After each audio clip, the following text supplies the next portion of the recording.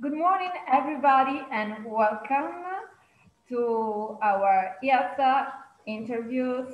We are interviewing researchers in a tourism field, and today I am glad to be with Dr. Madhuri Sawant. Good morning, Madhuri. Good morning, Simona. Welcome. So we are Thank going you so to much. interview Dr. Madhuri, who's not just a researcher. She collaborates with the government of India. She wrote 6 books and 46 publications, and she is guiding doctoral research fellows from Thailand, Kenya, Japan, and United Kingdom, and a lot of countries. And far more, but I let Madhuri introduce herself. Please, Madhuri, share with us your knowledge. And my first question, of course, is how and why did you choose to become a researcher? Yeah, thank you, Simona. First of all, good morning, everybody. All the researchers, all the students globally. I take this opportunity, first of all, to thank Dr. Ali Afzar, who has been working very hard to make this program a success, Dr. Deshmon, and of course, our president of Eurasia Tourism Studies Association, Dr. Enrico Pinay, who is really doing a very tremendous hard work for making, our organization a very big success. So thanks so much, and thank you so much for inviting me in this series of, talks on tourism research. I think I hope I would be able to motivate the tourism students globally. Thank you so much, Simone. Thank you. And so, Madhuri, now, what's your main research focus? Yeah. So first of all, let me just tell you how I ended up in tourism, because it was before like 25, 26 years, at least tourism in India was not a subject which had to be opted. And I always wanted to be a medical doctor, for which I was trying very, very hard. And but then my father was ill and he wanted me to get married, and I got married. And then I was like in a dilemma whether to do medical or not, because I had married to Dr. Rajesh, who was already a professor from tourism. So we were just talking, and he said, "Why don't you change your field from medicine to tourism?" I said, "It is very difficult. It's very difficult for me to change my." He told me that, "See, you will really enjoy coming into this field instead of doing operations in the operation theater." So that was, I was also very much astonished. Then I did my diploma in tourism studies.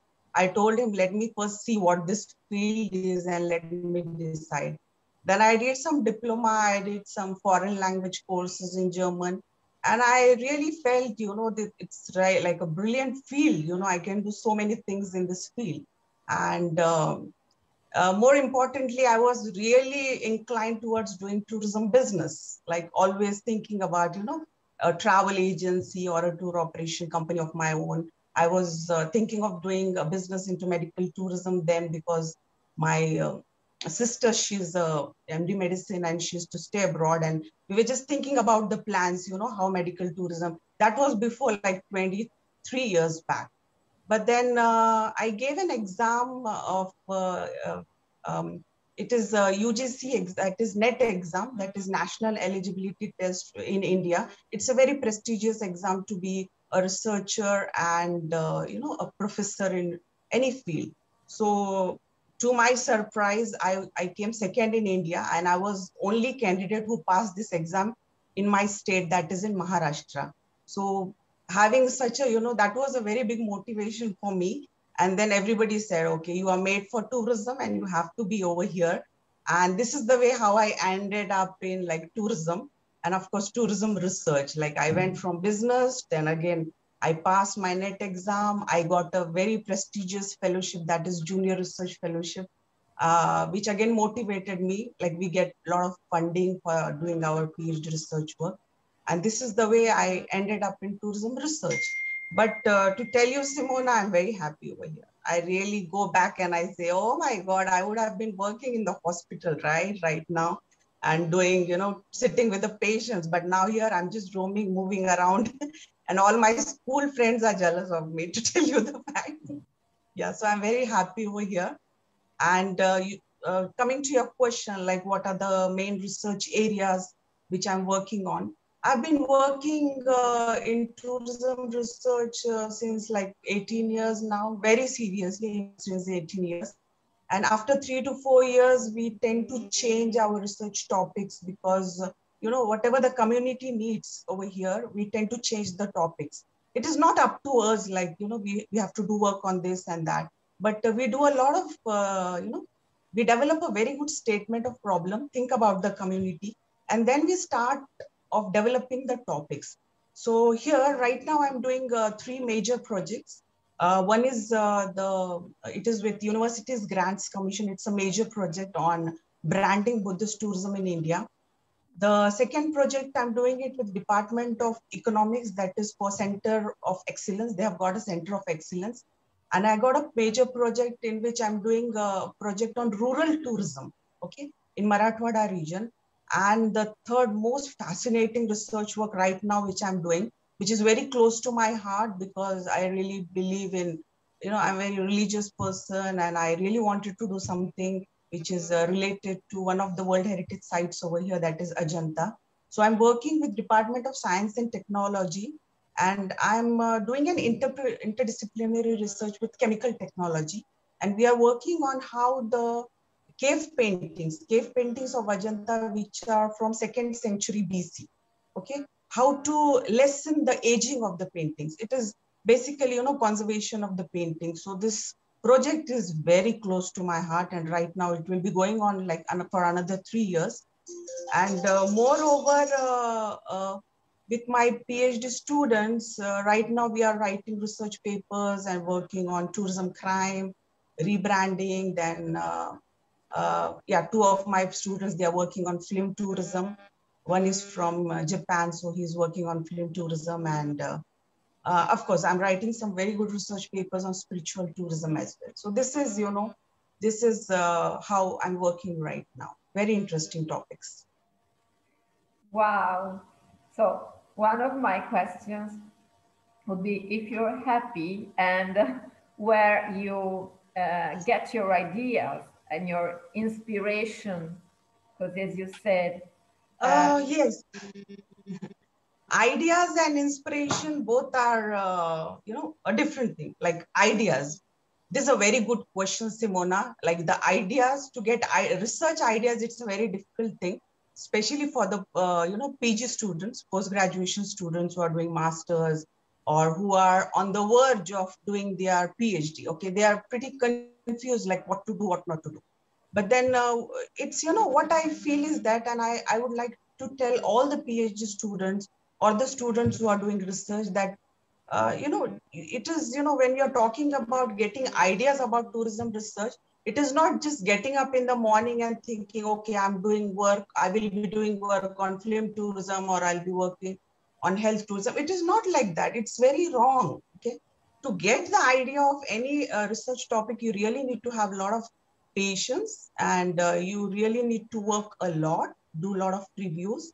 Like Simona, to tell you about our department, what we are doing since 5 to 6 years, we are taking small colloquiums and meetings.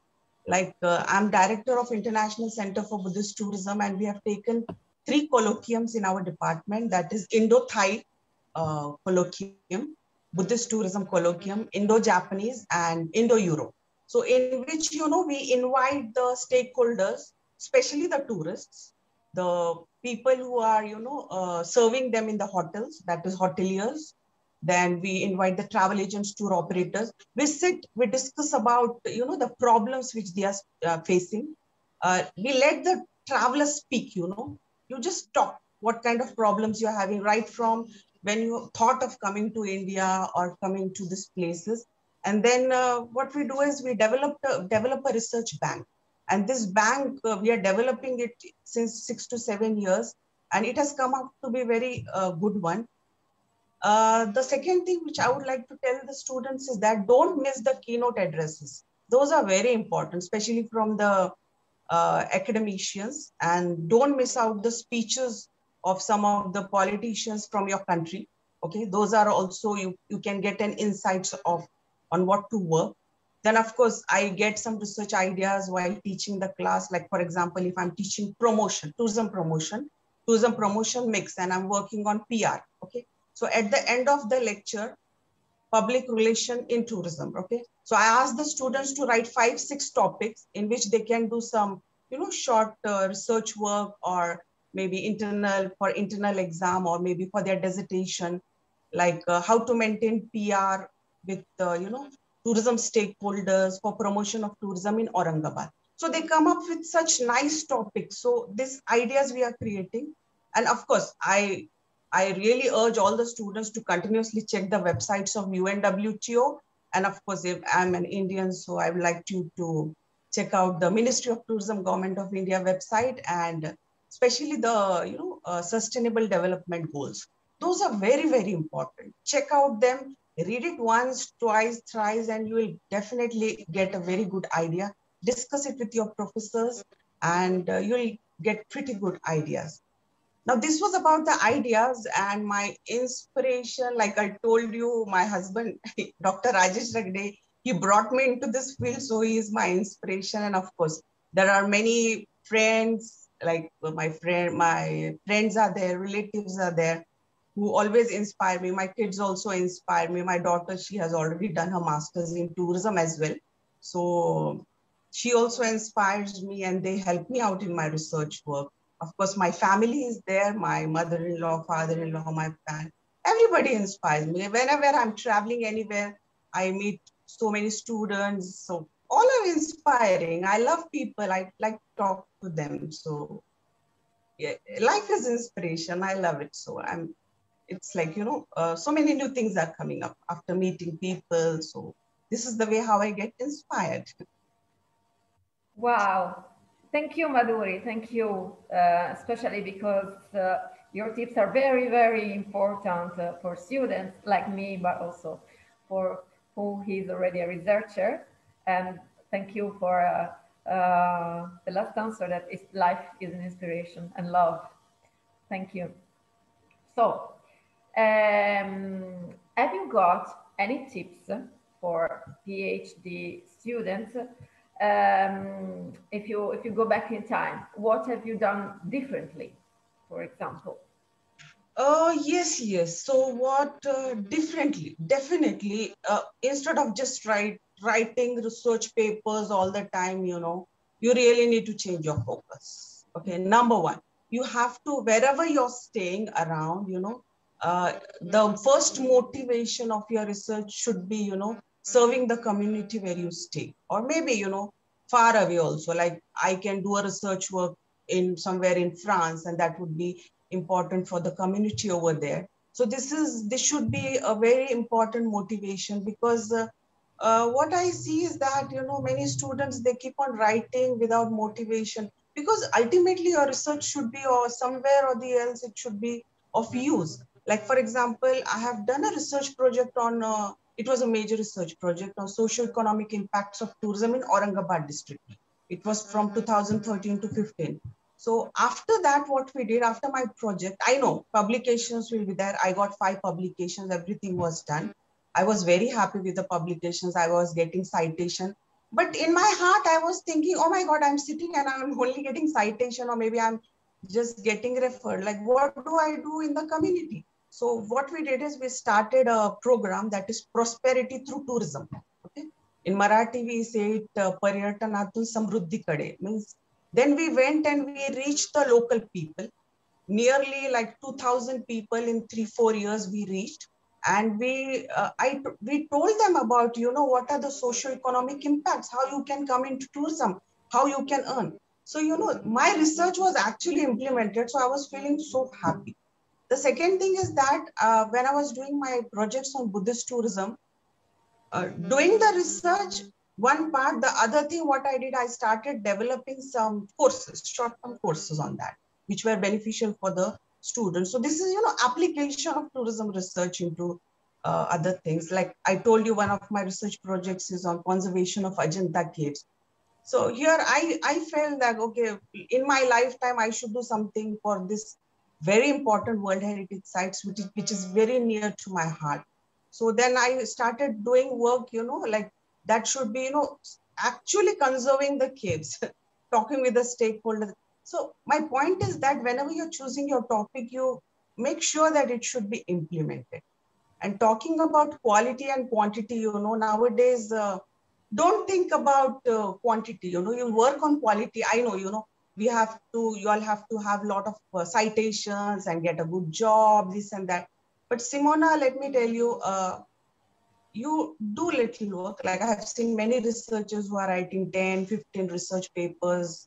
And I don't know how they are writing it, because it's very difficult to do like very quality research work in that. So quantity doesn't matter. I think for me, citations also don't matter. Don't think of it. Unless and until, one day you're getting up, you're satisfied. Okay, my research work is helping somebody. Okay, the poor are getting jobs, or maybe somebody is getting motivated. Okay, my students are doing really well. Like one of my students, she's working on tourism crimes. It was so difficult. We had taken Goa, Gujarat, Maharashtra, going to the police stations in Goa and all was so difficult. But we came up with very good policies, So that was a satisfaction. So I urge all the PhD students and the students, don't worry much about the quantity. You switch on to the quality of your work. First thing, you should be happy yourself, and you should really try to give something to the society. Then and then only you will be remembered as a researcher, I feel. Thank you. Thank you, Madhuri. It is very, very important. So again, care about your job and even about the others. So your job, your work can really make the difference, because researchers, they make the difference. And thank you. One last question, even if you already more or less answered it. Do you find it easy doing your job and researches? Yeah, definitely. It for me being, and I'm working so much.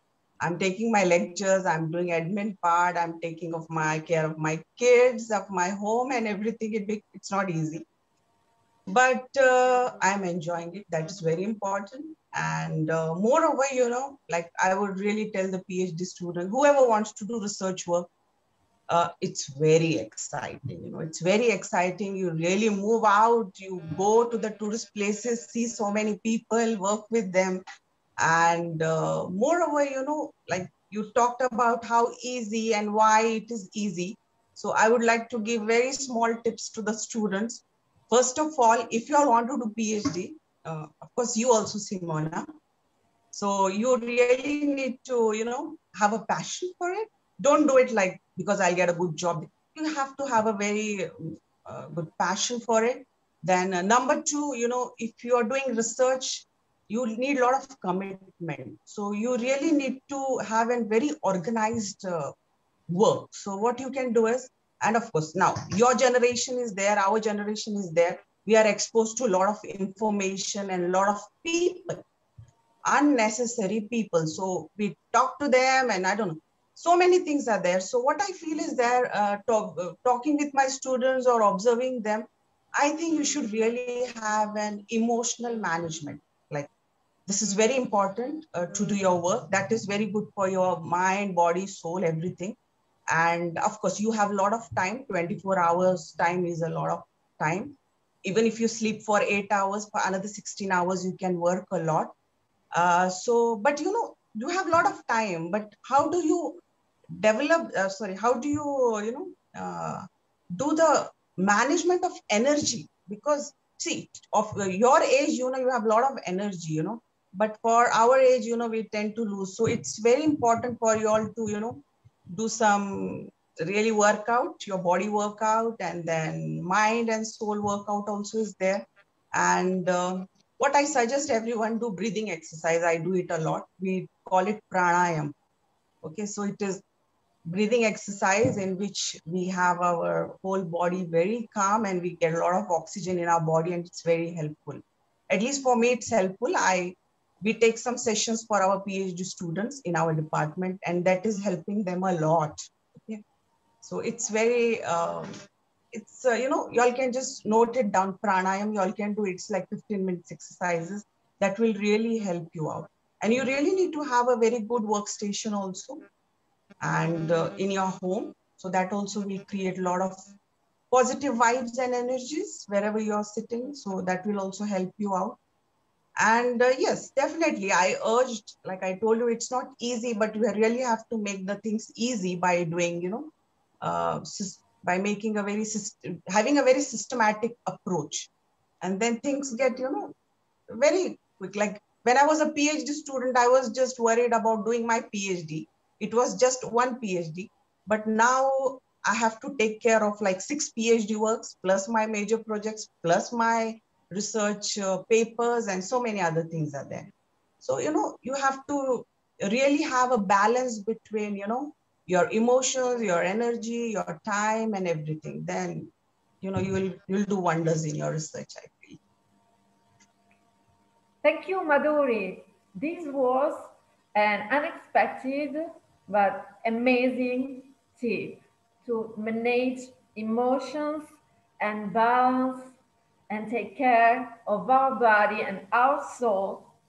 I think this is important in life in general, no, not only, I mean, in for PhD students or researcher.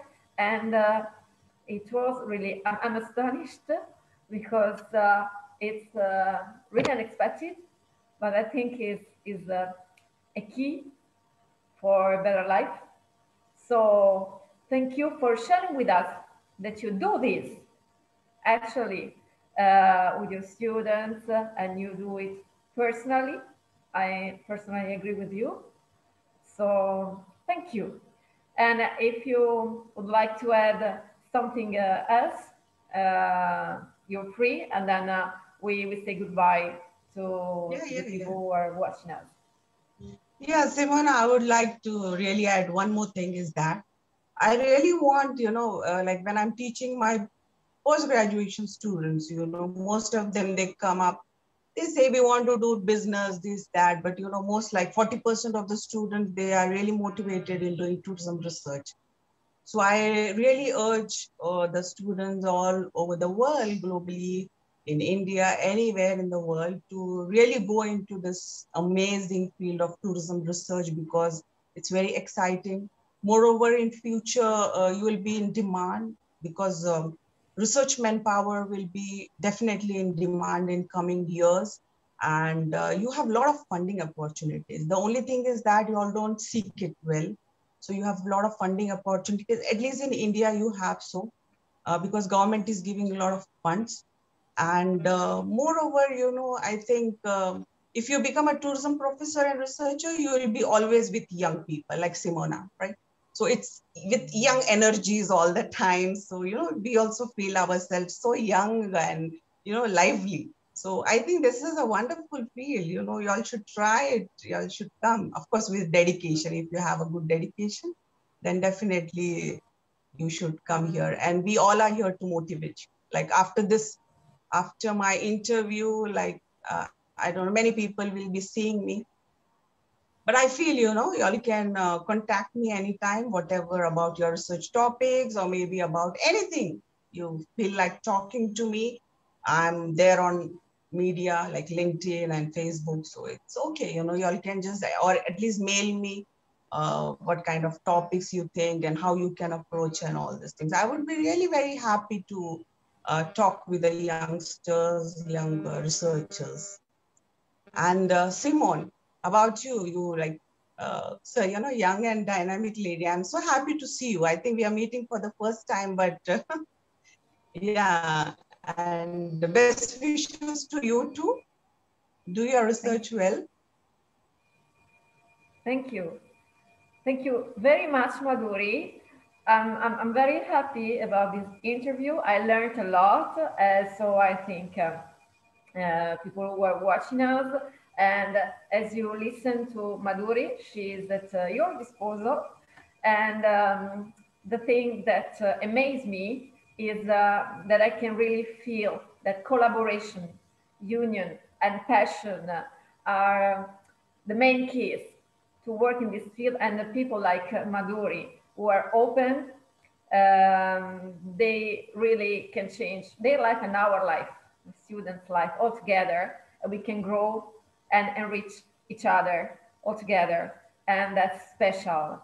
So thank you, Madhuri, for sharing your time, Thank you your so knowledge much. with us. Thank you. And thank you, everybody who's watching us.